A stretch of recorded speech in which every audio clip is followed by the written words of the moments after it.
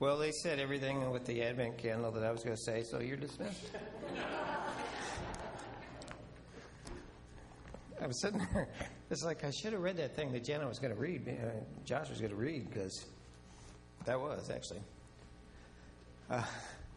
It's kind of amazing. Mark asked me a couple months ago to fill in for him. He's up in Michigan. And so I started preparing a message. Then I get a text from him saying, well, that's Advent. And we're lighting the candle of hope. It's like, oh, okay. I think it can work. I think it can work. Then it dawned on me. It's like, well, the Advent thing. So I grew up in Southern Baptist churches. And every church that I ever attended, belonged to, we never did Advent. And we've been doing Advents, recognizing Advent here. But it dawned on me, I have no idea what that is. And how many have ever, you've gone through the Advent, but you're thinking, what does that all mean? Be honest. You can raise your hand. Okay, see. And we were talking in the pastor's office, and Bob said the same thing. He said, I never did it till we were here, And I kind of like to know, because it's kind of like the young couple where the wife wanted to have the family in for the Thanksgiving dinner, and the husband came in, the new husband came in to the kitchen, and as she was putting the ham in the pan, he goes, no, you're doing it wrong. She goes, what are you talking about? And guys, if you haven't ever said this, you're not married, don't ever say this. That's not the way my mom did it. Not a good thing. You're doing it wrong. Well, why did mom do it that way? Well, I'm not sure. And they argued for a while. So he went and got his mother and come in and said, Mom, she's doing it wrong. She goes, yeah, you're doing it wrong. You're supposed to cut the end of the ham off before we put it in the pan. It's like, why am I supposed to do this? She goes, well, that's the way my mother always did it. So they went and got Grandma, brought her in. They said, she's doing it wrong. We told her you're supposed to cut the end of the ham off before you cook it. Why did you always do that? She goes, well, because my pan wasn't big enough. So I had to cut it off, okay? So I looked it up. Advent, in case you're wondering, and some use a wreath. We have the 4 candles around it and the white candle in the middle. And some put a wreath around it. And the wreath is a symbol of God. There is no beginning and no end to God. It's and the green is the new life, the new beginning. Okay? And the candles symbolize the light of God coming in the world through the birth of His Son. And we have 4 candles around, which represent the 400 years between Malachi and Christ's birth, of waiting and anticipating. Advent is a symbol of waiting, of hope, of the coming of Christ. And the colors of the candles vary. They have sometimes, it says, an official color of Advent, purple, but some may use pink and some may, or blue. And the light of the candle itself becomes an important symbol of the season. The light reminds us that Jesus is the light of the world that comes into the darkness. And it also reminds us that you are the light of the world. Okay? There's not going to be a test on this, by the way. This is all free. You're not paying for this. Of course, the rest of it's free too. But, and I guarantee you it'll be worth every penny you pay. Okay? First candle, as we said, is hope. And it's not like the hope, like I hope I don't trip over these mic cords. I hope I don't fall down these steps. I hope my papers don't fall off the pulpit. I hope I don't get so nervous that I throw up. And you're probably thinking, I hope he doesn't get so nervous that he throws up. But those first 2 things were kind of funny. That might be entertaining. Okay, it's a hope that's built on something. Of something that's from the past, something you can trust. Genuine hope must be founded on something or someone which affords reasonable grounds for confidence of fulfillment. The Bible bases its hope in God and His saving acts. Okay? So it's not It's not a hope. I hope he doesn't talk a long time because I've got a roast in the oven and it's going to burn if he gets long-winded. Okay, there's no foundation for that hope. Okay, plan on going to Applebee's. Okay, so as I was doing this, and so okay, we got this message, and I picked 2 Kings, the story of Naaman. Okay, it's not a traditional Christmas story. We're talking about a Syrian general with leprosy. Okay, it's not what you think about when you think about Christmas. But it works with hope because the Bible is a book filled with stories of people that have no hope. But the Bible is a book that reveals the true hope of the world. Okay? So it worked out. And then I get a text from him. It says, are you doing a theme? And it's like, a theme? Well, Christmas. Is it are you going to use a Christmas movie, a Christmas special, a Christmas song? Okay, go, and like all good theologians today, I Googled. Okay? Christmas movies. Do you know how many Christmas movies there are? Do you know how many Christmas TV specials there are? The Twilight Zone had a Christmas special.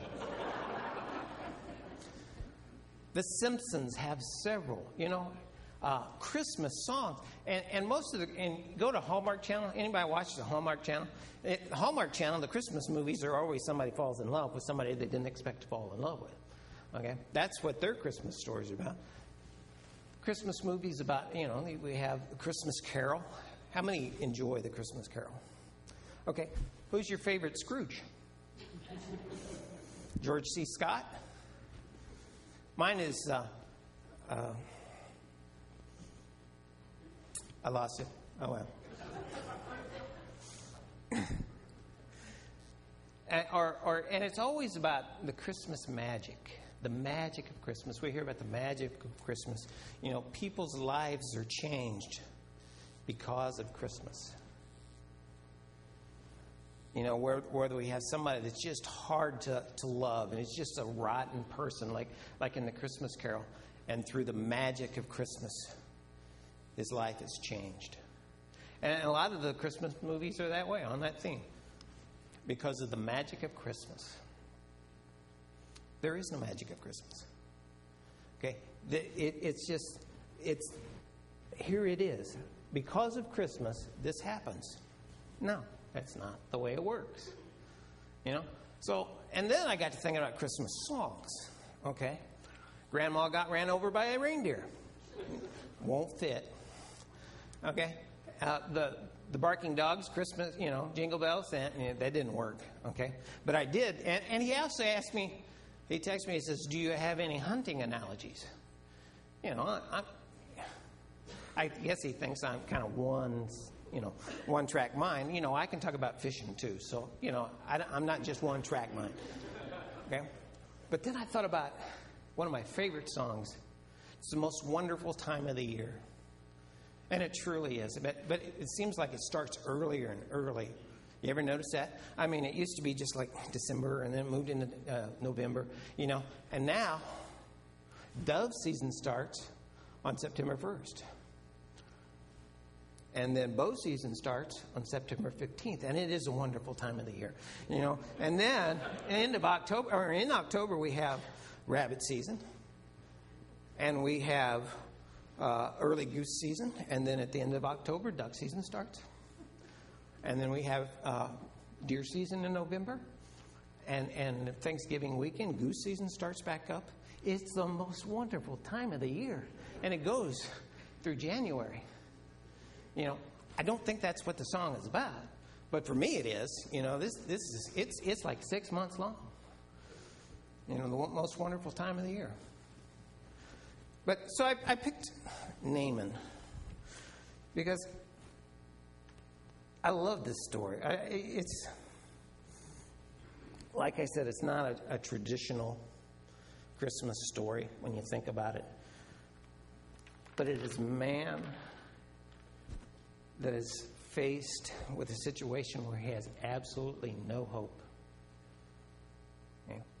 You think about situations, everybody is in a position in one time in their life when it seems there is absolutely no hope, whether it's disease or economic situations or whatever. And I looked this up, and this is from a book, Hope in the Age of Anxiety, A Guide to Understanding and Strengthening Our Most Important Virtue. It's by Anthony Scioli and Henry B. Biller.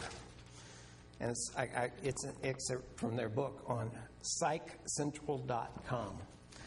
The 9 types of hopelessness. Alienation.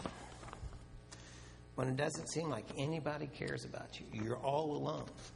See if you've ever felt this way before. Forsakenness. Total abandonment that leaves individuals feeling alone in their time of greatest need. Uninspired. Powerlessness. Oppression. Limitedness. Doom. Captivity. Helplessness.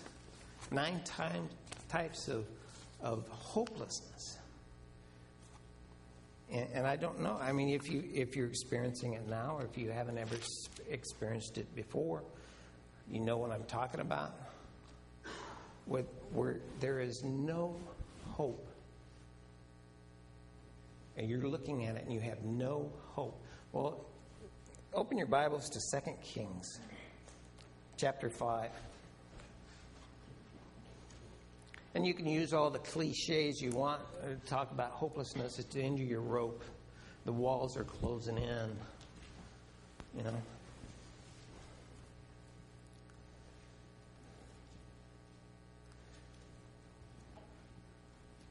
And it's not a respecter of persons, hopelessness. Okay. Wealthy people experience hopelessness.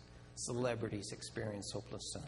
I went and did a search on celebrities and famous people that have committed suicide because there was absolutely no hopelessness. I didn't know that Sigmund Freud committed suicide. He had throat cancer. And but with all those, and I felt it actually when I got all these texts, because I was thinking all these movies and specials and songs, and it's like, good grief, what could I use? And for you older people, and maybe some of you younger ones, when you hear good grief, what's the next 2 words you think of? Charlie Brown. Good grief. I mean, here's poor Charlie Brown. I mean, he means well, he tries hard, but it seems like there is no hope for him. It's like this video right here.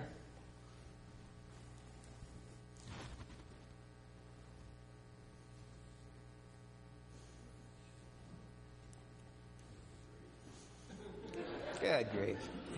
I really did. It's like, good grief. What am I? We're back.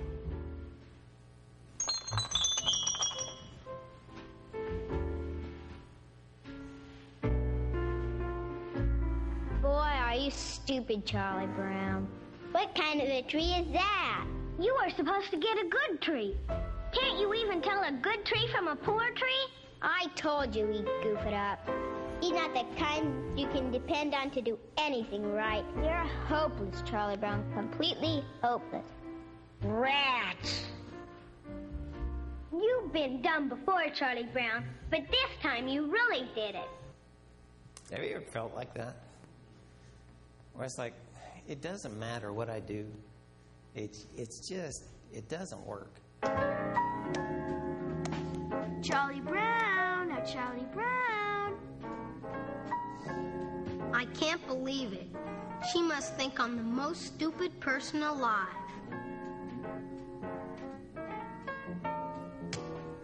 Come on, Charlie Brown. I'll hold the ball and you kick it. Hold it? Ha! You'll pull it away and I'll land flat on my back and kill myself. But Charlie Brown, it's Thanksgiving. What's that got to do with anything? Well, one of the greatest traditions we have is the Thanksgiving Day football game. And the biggest, most important tradition of all is the kicking off of the football. Is that right? Absolutely. Come on, Charlie Brown. It's a big honor for you. Well, if it's that important, a person should never turn down a big honor. Maybe I should do it. Besides, she wouldn't try to trick me on a traditional holiday. This time I'm gonna kick that football clear to the moon!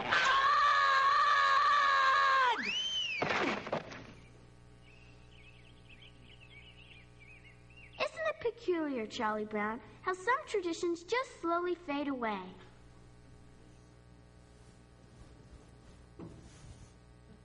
The second one is actually from Charlie Brown Thanksgiving, and I think there's probably another clip where he tries to kick the football. You know, and you think about it, when we rely on other people for our source of hope or other things for our source of hope, that's what it looks like. When we try to rely on tradition, that's what it looks like. We're putting our hope in that. Remember, we trust. It's got to fall back on the very basis of hope is something you can trust, something that's proven in the past that we can prove in the future, and we can trust on that, and we can put our hope on it. First point, we are all in need of hope. Look at verse 1, 2 Kings chapter 5. Now Naaman was commander of the army of the king of Aram, which was Syria. He was a great man in the sight of his master and highly regarded because through him the Lord had given victory to Aram. He was a valiant soldier. Okay, the Lord had even blessed him for victory. And guess where some of that victory was? It was over Israel. But the Lord had blessed him. He was a mighty man. He was a wealthy man. He had a lot of power. He was an important man in Syria. But and as we look on our lives and people around us that we seem to think have it all together, there's always, but there's something. Okay. And for every one of us, that but is sin. Okay. Naaman had leprosy. His butt, he had leprosy, which was not just a medical condition, but it had social implications. And he had to, people didn't want to be around him. And it lessened his power, and it lessened everything in his life. If you think about it, given what he had, and then having leprosy, there's probably the lowest servant in Syria that would not have traded places with Naaman. And I looked it up, and it starts out as a red spot, small red spots, and it grows and it turns white, and it spreads till your fingernails fall out, and your toenails fall off, and then your toes fall off, and your fingers fall off, and basically your body rots away until you die a very painful death. And if you had it then, true leprosy, because there are a lot of things that could have been considered leprosy, but if you had true leprosy, there was no hope for you. It was a death sentence. But if you look at what sin does to our lives, sometimes it just starts out small. And it grows and it grows and it grows. And it can destroy you if you let it go. Now today, they actually have cure for leprosy. But you really need to get it as early as possible, because it will leave permanent nerve damage. Okay, once all those things die off, they're not coming back. Sin is the same way. Jesus is a cure. You have to get it early. Okay, because left untreated, there is no hope. Okay, Jesus is the cure. Jesus is the hope.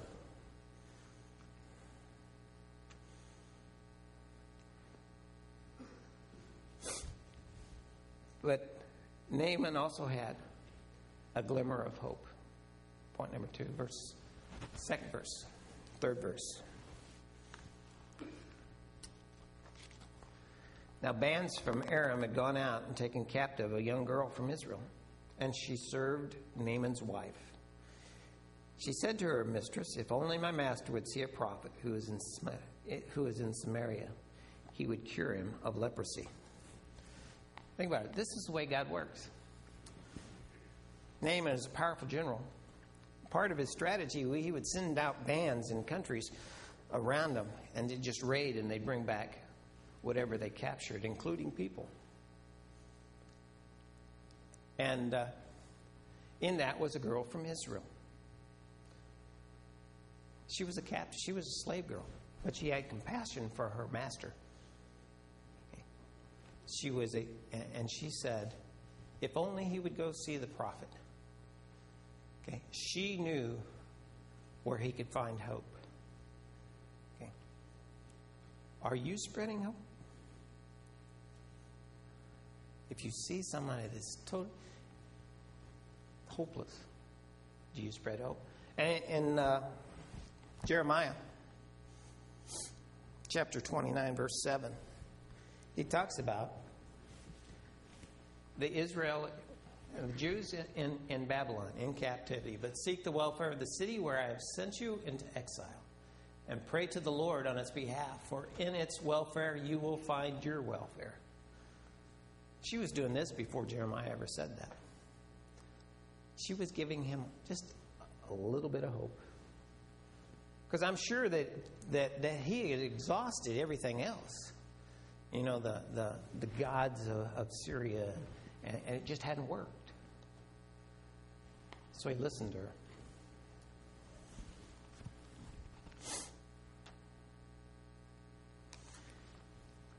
So he went searching for hope. Verse 4. Naaman went to his master and told him what the girl from Israel had said. By all means go. The king of Aram replied, I will send a letter to the king of Israel. So Naaman left, taking with him 10 talents of silver, 6,000 shekels of gold, and 10 sets of clothes. The letter he took to the king of Israel read, with this letter I am sending my servant Naaman to you so that you may cure him of his leprosy. Okay.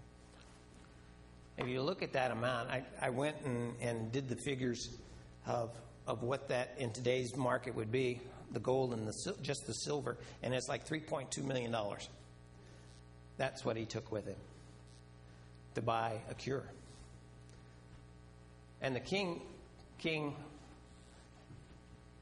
he thought highly of him. He said, go, take this letter. I'll send this letter to the king of Israel, introducing you and asking you to cure you. And he went searching, and first he went to the king of Israel. And there's probably some very good reasons. I mean, here he was traveling with his army, basically. When you consider how much money he was taking, I'd travel with an army too. Okay?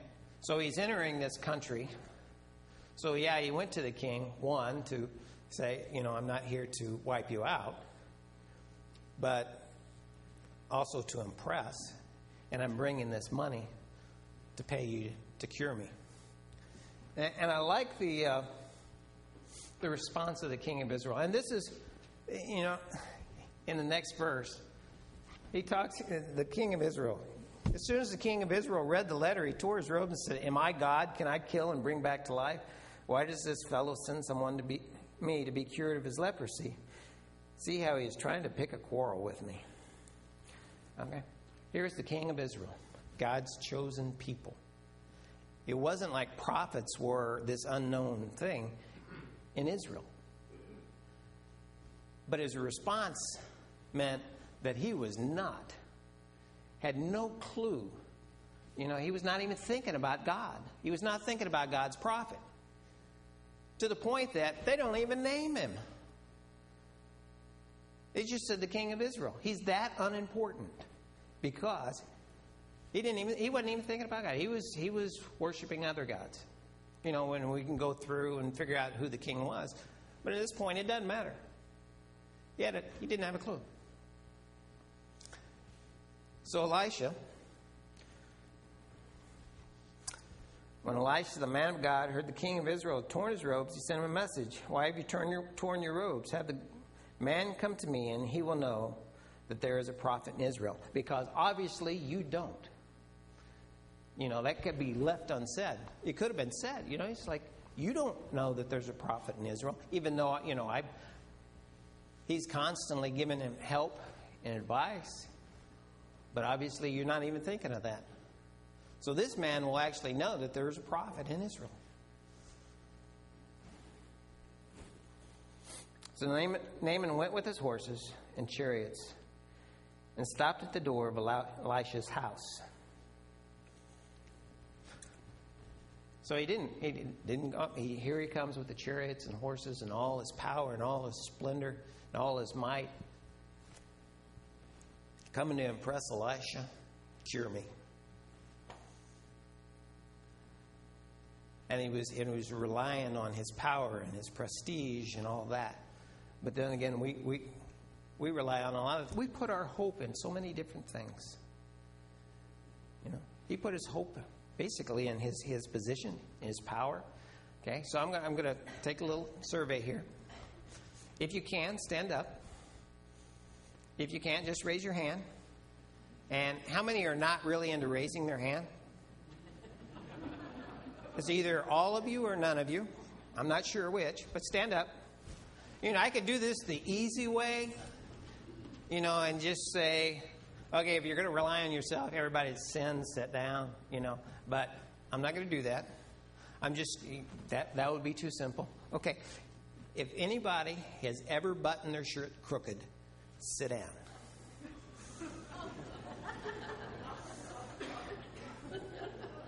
And you're going to rely on yourself. You can't even get dressed right. But I had more questions. Wow. That was too easy. And I didn't even have to go to 2 or 3 questions. That was amazing. Okay? Now, if you're relying on another person for your hope, turn your head and look at your neighbor. They sat down too. Okay? So we can exclude that. It's like if you're going to place your hope in yourself or somebody else, they can't even get dressed right. Okay? Church. Sometimes people, if I go to church, that'll be it. That'll be it, church. Okay, but we look in the New Testament, we look at Andrew. What was Andrew, when you read about Andrew, what was he doing? He was bringing people to Jesus. He was not bringing people to church. Granted, if you bring people to church, hopefully they'll hear about Jesus. And I know they will in this church. Okay? But church is not the answer. Religion is not the answer. Okay? If you look at how some religions have changed and adapted and you can't rely on that. Or traditions. On traditions. It's amazing how some traditions, fade away. Christmas. The importance of Christmas as we talk about hope. It goes back to that basis of hope, of God proving, of something that was in the past, that was true and it was faithful, and you can rely on that for the future. God said, because Israel was waiting hundreds and hundreds of years for their Messiah. And God said, this is where it's going to happen. This is how it's going to happen. This is what to look for. And all of those things that God said, this is what it's going to be like. This is what his ministry is going to be like. This is what to look for. All those things God did. And when it comes to the hope of Christmas, he said that this is the way it is. He made it happen that way. He said, you can trust me because this is what I'm saying is going to happen later. He's already proven that he can be trusted. So when you're searching for hope, where are you searching?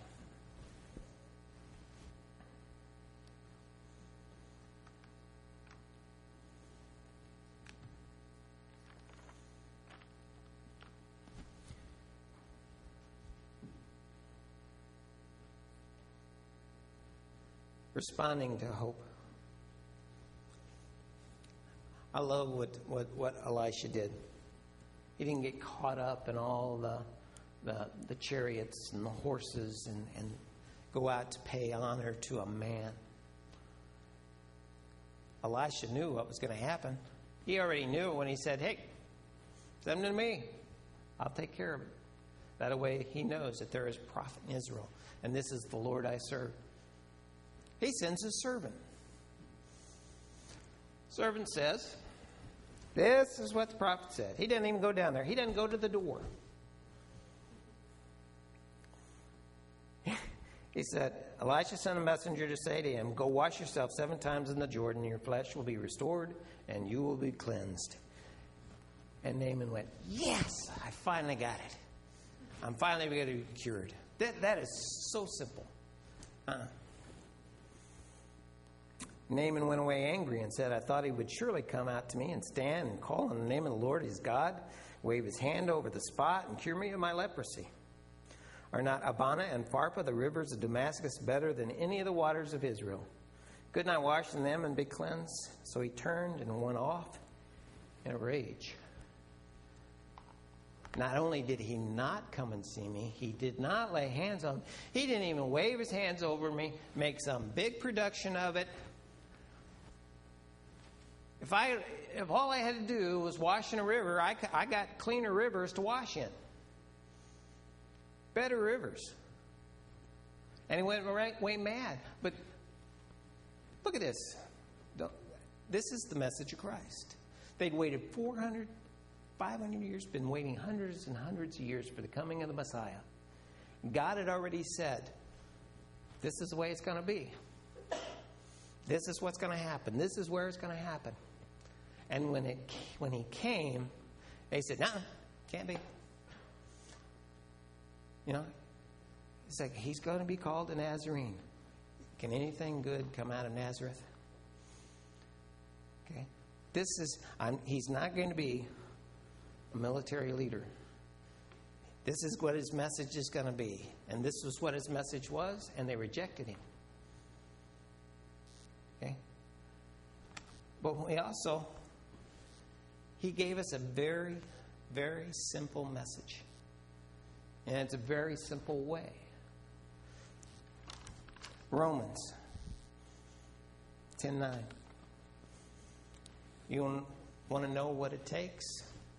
You don't have to follow a lot of rules. You don't have to go through some huge ceremony, some huge training. This is what you got to do.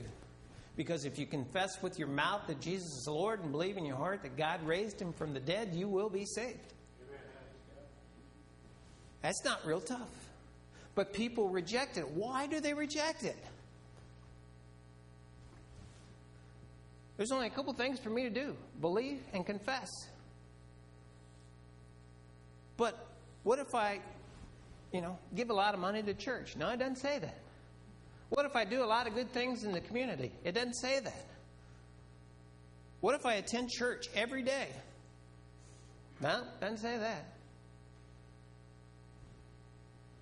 Confess with your mouth. Believe in your heart. And people reject that message because it's way too simple.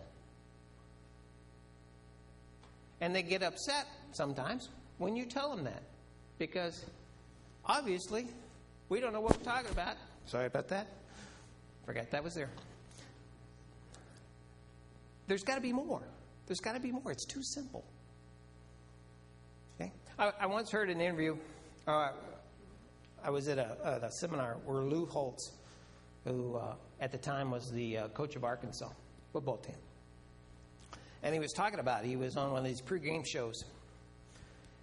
And the announcer asked the coach, the opposing coach, is like, well, what are you going to do to win this game? And he went through this whole thing. And well, in the first half, we're going to do this, and we're going to do this, and hopefully we'll do this and do this. And in the second half, we're going to do this. And they turned to Lou Holtz after this guy got done. And he said, well, what's your game plan? He says, to win. Well, how are you planning on doing that? Score more than them? Okay? He kept it simple. That's what God does. He calls us sheep. He's got to keep it simple. Think about that. Ask Bob. If you don't know how brilliant sheep are, ask Bob. He'll tell you. Okay? He's got to keep it simple. Naaman went away mad. He was angry. How dare him? We should have a big ceremony. I love this. This is where the second servant that loved and cared for Naaman comes in. Okay, God gave him a second chance. First one was the servant girl told Naaman's wife, if only my master would go to Samaria and find the prophet, and he'd be clean. We have another servant. God gave him a second chance. I love this. I could give it the Rob Duren paraphrase version, and I will right after this. Naaman's servant went to him and said, my father, if the prophet had told you, do some great thing, would you have not done it? How much more then when he tells you, wash and be cleansed? So this is what, and this is kind of bold for the servant, to tell the general this. But he said it with respect. He said, my father. But this is what he said in the Rob Duren paraphrase version. Why don't you just do what he said? Just do what the man said. So I love this story. It's like, it's so simple, and the people is like another person. You might not first, helping somebody and witnessing to them, and they might not take in what you've said. But somebody else might come along later and say it. And it's like, you know what? Because he had exhausted his possibilities and his chances back in Syria. Why else would he travel all this way? And that's essentially what this guy was saying. You came all this way. Why don't you just try it? What harm is it going to do? Other than you're going to be wet. If it doesn't work, all you're going to be is wet. But if it works. So when he said that, Naaman humbled himself this time. Which is the way we need to come to God. Humbled. So he went down, dipped himself in the Jordan 7 times, as the man of God had told him, and his flesh was restored and became clean like that of a young boy. He humbled himself and said, yeah. And he came up and he was clean, and his life was changed, and it was changed enough that Jesus talked about it. And I don't have this scripture up here, but in Luke chapter 4, verse 27, it talks about it, because Jesus, when he was back at home, he wasn't performing miracles. And this is where he said, a prophet in his own home has no honor. Elisha was not doing miracles at this time, except for one in the chapter before. And no one was getting cured of a leprosy but Naaman.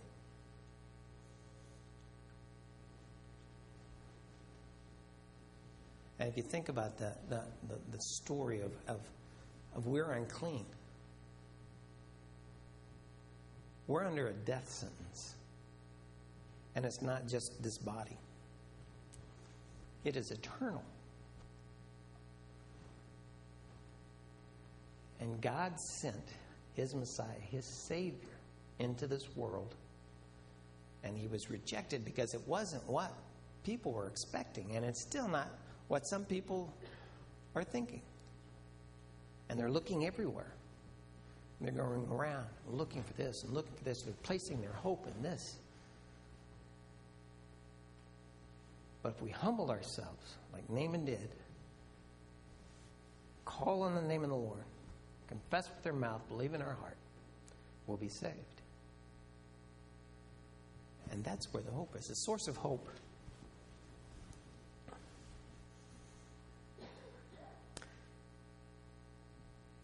Romans chapter 15, verse 13. May the God of hope fill you with all joy and peace in believing, so that by the power of the Holy Spirit you may abound in hope. Naaman found the source of hope. Naaman and all his attendants went back to the man of God. He stood before them. Now I know there is no God in all the world except in Israel. He found the source of hope. 2 Corinthians. God is faithful, by whom you were called into the fellowship of his Son, Jesus Christ our Lord. I appeal to you, brothers, by the name of our Lord Jesus Christ, that if all of you agree, and that there be no divisions among you, but that you be united in the same mind and the same judgment. I don't think I did that right. Oh, well. Oh, I'm sorry. That was my mistake. I entered that. It's 2 Corinthians. I'm sorry.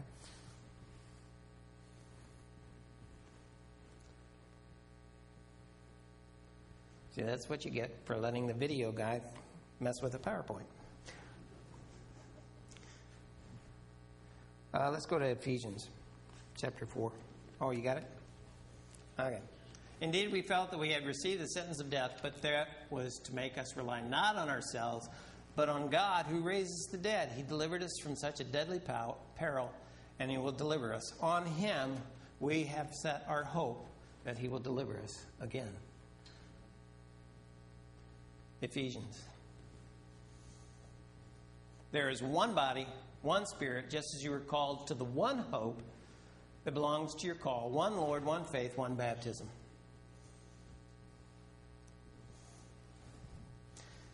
And on the source of hope, I didn't write a lot. I figured the Word of God didn't need my help.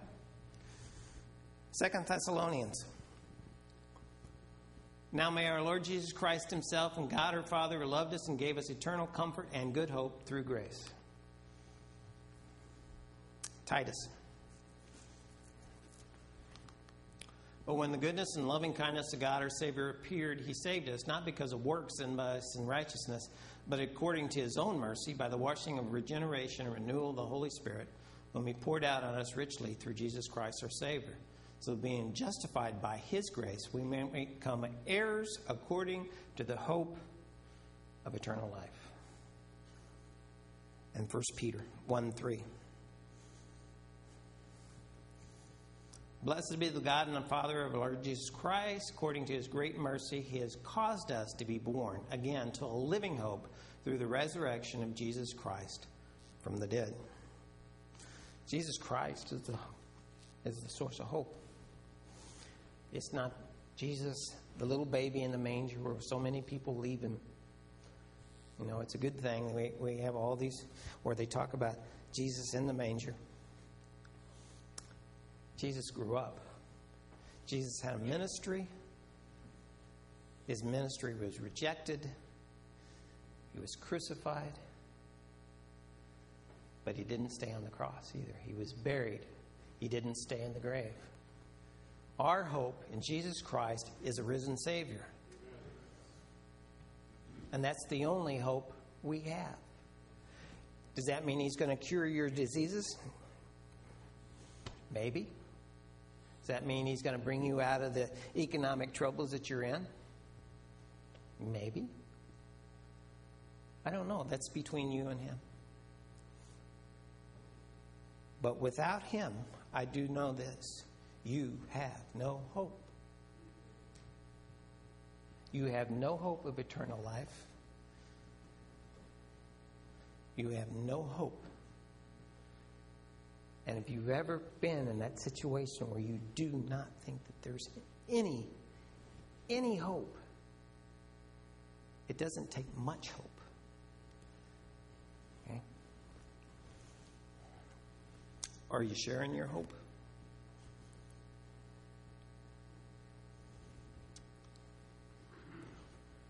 First Peter 3:15.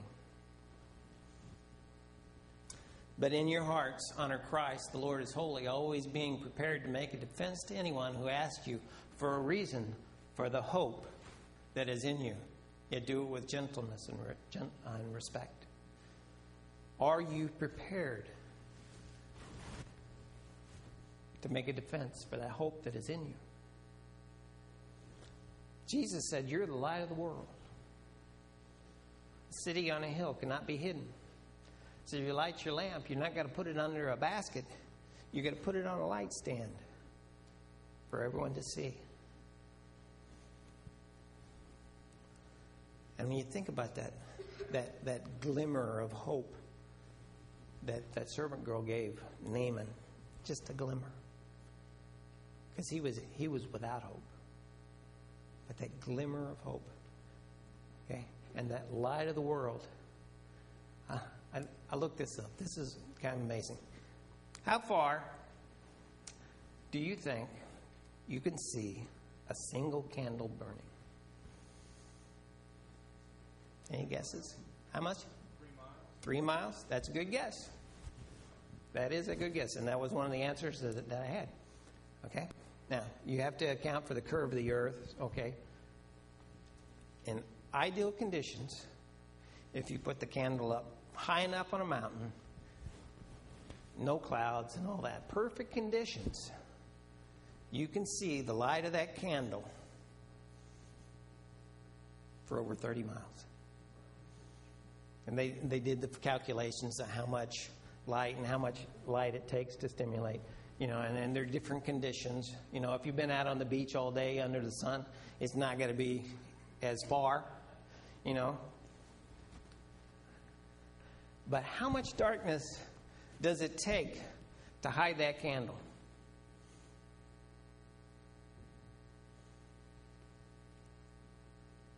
There is no darkness that can hide that candle. You know what the biggest limiting factor is of you seeing that candle 30 miles away? The amount of light. It's the other light. If you're not going to see it in the middle of the day. You're not going to see it 30 miles at dusk. You're going to see it when there is absolutely no other light. And for people with no hope, that's what it is. It's darkness. It's blackness. And we're called to be that light. We're called to share that light, to share that hope in Jesus Christ. And all it takes is a little glimmer of hope.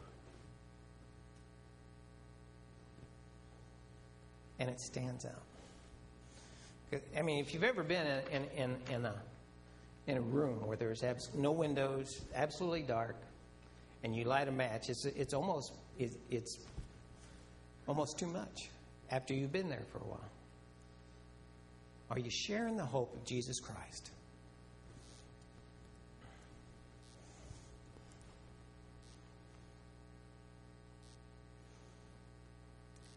Naaman was not only cured of leprosy, but he was a changed man.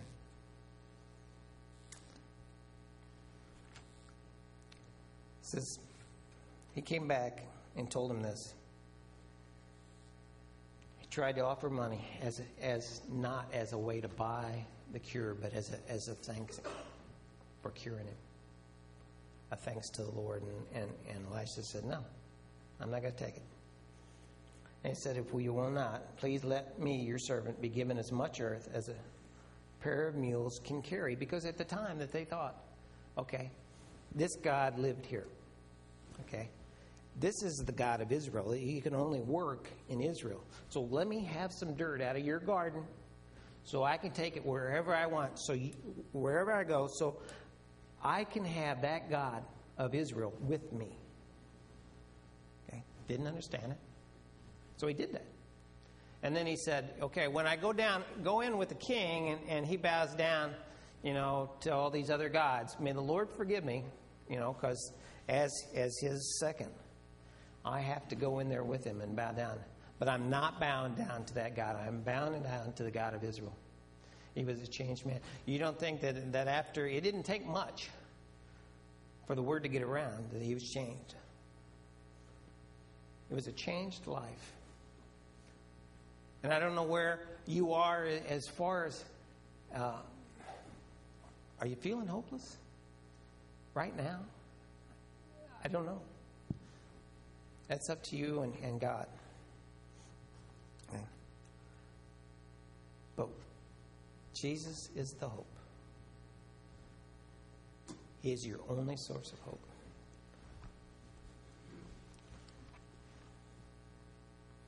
So and Christmas is, you heard it referred to as a lot of things: season of joy, the season of hope. Okay, whatever other phrases refer to Christmas. But season of hope.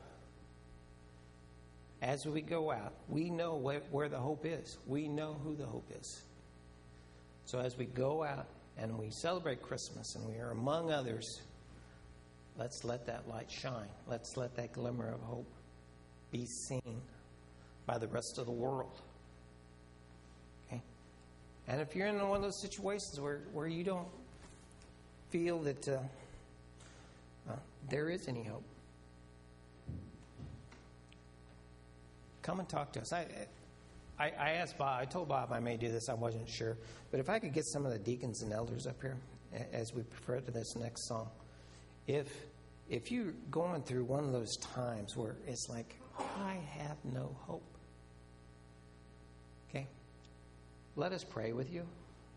Let us spend some time with you. We have a Christian counselor come in, biblical counselor, Anna Marie Rousseau, that will be happy to talk to you. Because sometimes, because I thought, and actually, I looked this up, because I'd always heard that the 1 month of the year where there's more suicides is December. But that's not actually true. It's actually April. And I don't know if it has to do with tax season or not. Okay. But I got thinking about it, and there were some theories on why that might be. But I think what it is when we go through it, and we come to Christmas, and like I said, people are basing their hope on Christmas. It's Christmas. Oh, it's Christmas. Everything will be better because it's Christmas. And then we have the new year, so it's a new beginning. Okay? And besides that, and you get in January and February, everybody's depressed because it's cold outside, so it's not just me. But it starts warming up, and it seems like the whole world is coming back to life, and things are blooming, and people are out and about because it's warmer, and they're happy. And it might be just a little bit. As they do their taxes, it's like, you know what, I'm still in the same place, or I'm worse off. I don't know if that's part of it or not. But it's like, it's not happening for me. There is no hope. Okay? In this Christmas season, in this time of joy, in this season of hope, let us present that hope to you if you're struggling, and to those around us. Let's pray.